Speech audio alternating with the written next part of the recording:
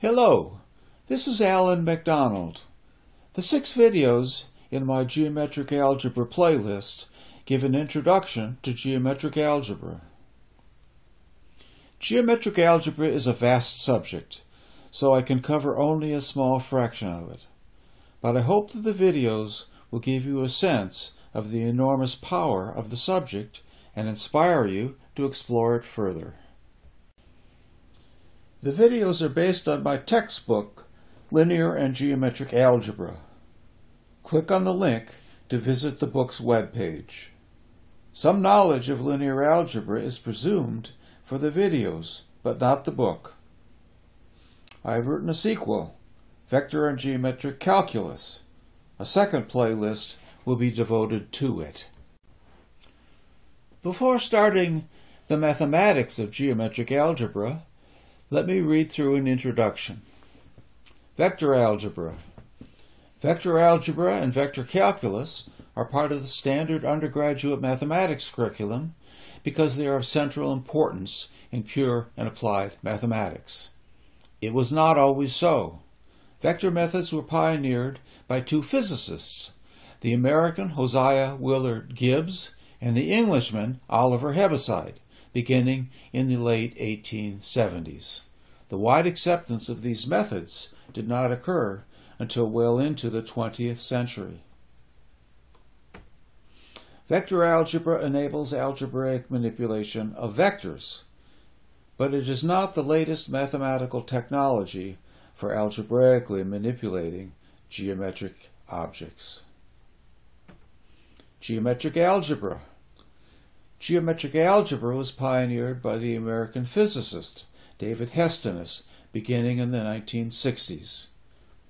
Geometric algebra and its extension to geometric calculus unify, simplify, and generalize vast areas of mathematics involving geometric ideas, including vector algebra, vector calculus, exterior, Grassmann algebra and calculus, tensor algebra and calculus, quaternions, real analysis, complex analysis, and Euclidean, non-Euclidean, and projective geometries.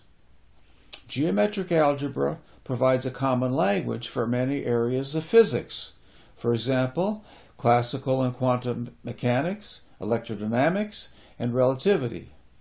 Computer science, for example, graphics, robotics, and computer vision, engineering, and other fields. The principal argument for the adoption of geometric algebra is that it provides a single, simple mathematical framework which eliminates the plethora of diverse mathematical descriptions and techniques it would otherwise be necessary to learn.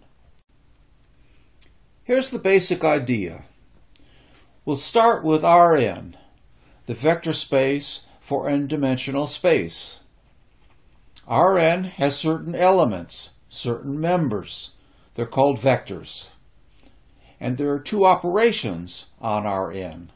Scalar multiplication, where the product of a scalar with a vector produces a vector, and the inner, or dot product, where the inner product of 2 vectors produces a real number, a scalar.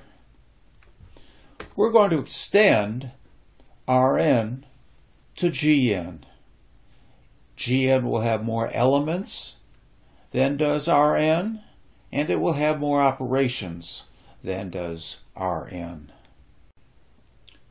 Here is a short description of the remaining videos in this playlist, the sections of the playlist. First, G3, the geometric algebra of 3-dimensional space, the most important case. Next, complex numbers.